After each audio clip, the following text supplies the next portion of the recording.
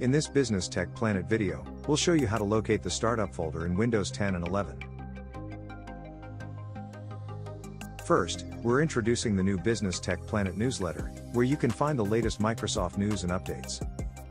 Get access to our exclusive help desk, and always have the chance to win our monthly tech prizes. Just hit the link to unlock the newsletter. To locate the startup folder, start by pressing the Windows key and A on your keyboard to open Run. When Run opens, type shell: startup. Then hit Enter, or click OK. The startup folder will then open in File Explorer. You can also open the startup folder using Command Prompt. Type CMD into the Windows search bar.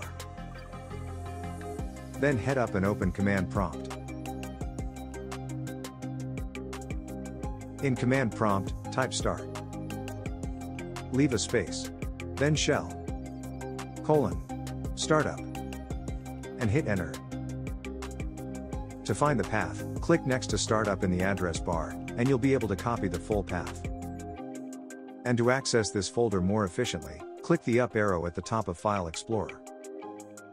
Then right-click the startup folder.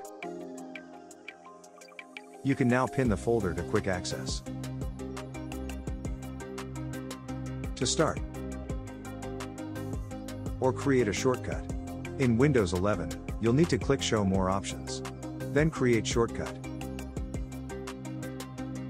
Head down to find it. Right-click. Then you can cut and paste the shortcut wherever you like.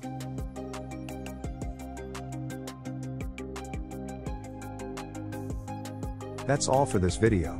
Don't forget to like and subscribe.